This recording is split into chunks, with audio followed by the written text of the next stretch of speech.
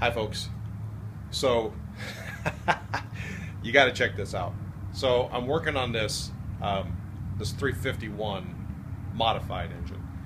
Now there was a time period back in the late 60s, early 70s where for some reason, and well, I know the reason, Ford and GM both, well, you got to see this.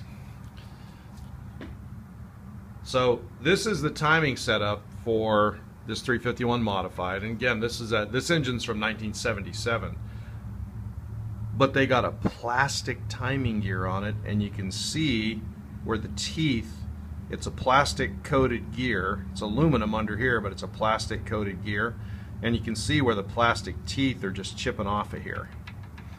GM did the same thing, lest you think that Ford is the only one that lost their minds in the 60s and 70s. The idea behind this was that it would make the timing chain quieter. And so they put these plastic coated gears with these plastic teeth on here. Chevy did the same thing with their 350s in the 70s.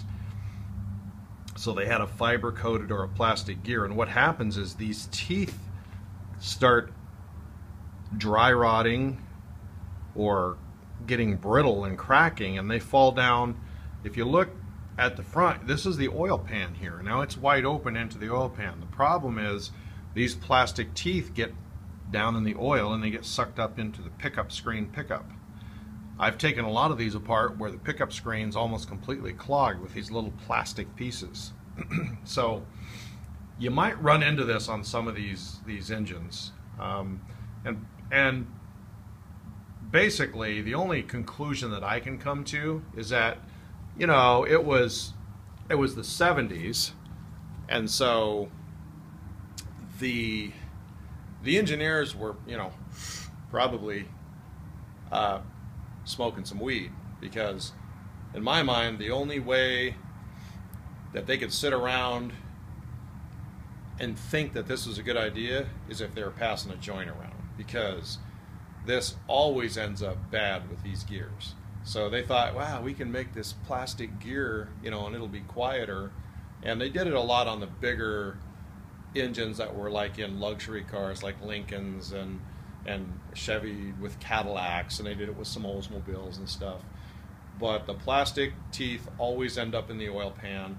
I even had a situation where I was working on an Oldsmobile that had a small block Chevy in it from like 78 or 77. And what happened with GM is in the mid-70s, the Oldsmobile plant went on strike, the Oldsmobile engine plant, so they started stuffing small block Chevys into the Oldsmobiles, and they actually got sued for that, class action lawsuit. But anyhow, that's irrelevant. The fact of the matter is that I worked on an Oldsmobile that the plastic teeth completely stripped off of there. They all got in, they had been chipping off and getting into the oil pump pickup. Finally they stripped off, and that engine bent the valves in the heads. That was the first time I realized that there is a possibility that a Chevy small block could be an interference motor depending on the valve size and the piston configuration.